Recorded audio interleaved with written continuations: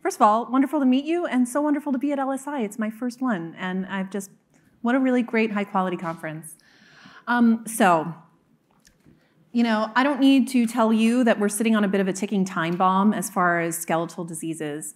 Bone is the most transplanted human material after blood, and as a society, we are replacing millions of joints per year, oftentimes because of just a couple millimeters of damaged cartilage. None of this would matter, except we are getting injured earlier in life and living longer and longer. For example, ACL tears have gone up 400% in the past 10 years for girls under 18, okay? So if we are getting injured at 15 and living till 115, it's pretty clear we're gonna need our implants to last as long as we do. And put this in context, young is anyone under 60. If you're 60 years old getting a knee replaced, your median time to revision surgery is under 5 years, okay? That is just not sustainable. So who are we and why do we think we can do anything different? My name is Nina Tandon. I'm CEO and co-founder of Epibone. I started out as an electrical engineer. I thought I was going to go into brain-computer interfaces and help solve blindness. But at MIT and MGH, I landed in the lab of Bob Langer and found out that, oh my goodness, you could use electrical signals to control amazing systems called bioreactors that could do things like tricking stem cells into thinking they're inside a body and get them to grow new tissues outside of the body. Bob's lab is known for, I don't know if you haven't heard of him, like most famous for Moderna, but he also has some of the key patents for cancer immunotherapies and coined the words tissue engineering around the time when I was his student 20 years ago. This is a labor of love. And when this works, it will be a 50-year overnight success. So we are the people that have brought you lots of technologies that over the years that have changed many lives. And what we're trying to do here is to pioneer a new era of regenerative medicine using stem cells as the source. When I first started studying tissue engineering 20 years ago, it was coined in 1988 and I started in 2004. There was kind of this first wave of tissue engineering companies using what are called primary cells or terminally differentiated cells and using them to grow new tissues. So for example, let's biopsy your cartilage and use the cells to make new cartilage. Well, that approach has limitations because cartilage doesn't grow new cartilage very well. So what we do that's different and what the real groundbreaking innovation that we implement that's different is that we go one step up the lineage, take stem cells to make new tissue. And so we've got a platform technology to make any living bone or cartilage that's required throughout the body. And it's just like any other bone or cartilage that you were born with, except it's grown from cells in our lab. Here's how it works. We start from CT scans so that we can extract the three-dimensional data, make a perfect puzzle piece-shaped biomaterial scaffold, and perfect puzzle piece-shaped bioreactor. A bioreactor is really just a fancy word, like I said a moment ago, that a cell culture system that mimics the conditions of natural tissue development. And in this controlled system delivering oxygen, nutrients, and mechanical forces, so you can think of this as kind of diet and exercise, the stem cells attached to the scaffold proliferate and most importantly, differentiate. It takes us 3 weeks to engineer bone, 4 weeks to engineer cartilage, and we have a platform technology that, in theory, allows us to make any bone or cartilage required throughout the body. So that's what we do. We make bone, cartilage, and combinations of bone and cartilage called osteochondral tissues. The way that this works is we emulate the natural conditions for tissue development and use our robotic cell culture systems, our cell culture media, and our biomaterials all in service of tricking cells into thinking they're inside a developing body.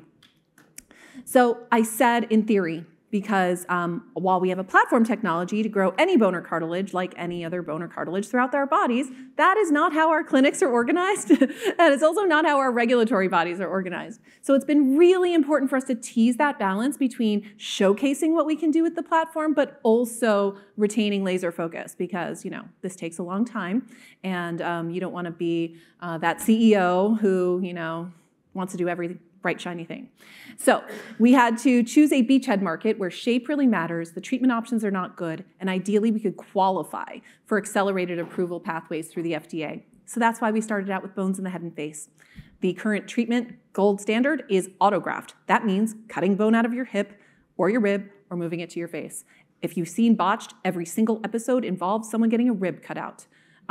It's boring to see it over and over again, but it just goes to show. I said, we could have AI designed that nose. We didn't need to cut it out of a rib. So we started here. And we just completed last summer a phase 1/2 clinical trial in bone. So happy about that. Last summer, we made history again by getting our cartilage, which is layered on top of that same bone scaffold, approved for clinical use in the knee. Okay, we've got Scott Rodeo at HSS, Brian Cole at Rush Ortho, and Bert Mandelbaum at Cedars-Sinai, one of our investors actually, also, signed up to do our clinical trial. So top 3 orthopedic hospitals in the country working on this trial. Our third product is an injectable cartilage filler, fully funded by the Department of Defense to date, and we are looking to now map that towards the clinic in Thailand. We implanted 6 patients ranging in age from 18 to 59, male, female, for reasons ranging from trauma to congenital defect, and we've seen the same results. The bones fit perfectly, no adverse events related to our product, and perfectly integrated and vascularized within 4 to 6 months.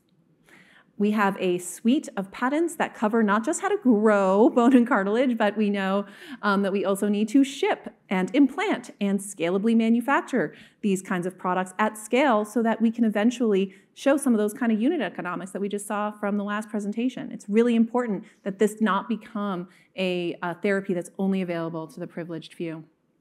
We're seeking a Series B lead investor to help us translate these products to the next stage. We're planning to launch our clinical trial for our knee cartilage here in the US at those hospitals.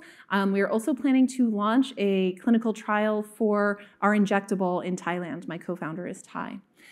Between now and when we identify the Series B lead, if you're really itching to get involved and invest, we can also talk about a bridge that we are opening in advance for select investors as we continue to seek this Series B lead.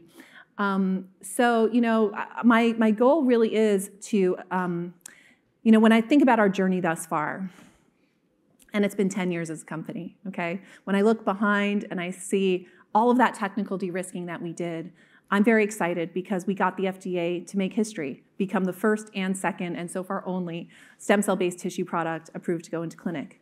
But when I look ahead at our journey, it's important that we not just be able to prove that our technology works on the bench and works in humans, but that it works in the clinic and that it works in culture and society. And so I'm really excited to be at this juncture in our journey.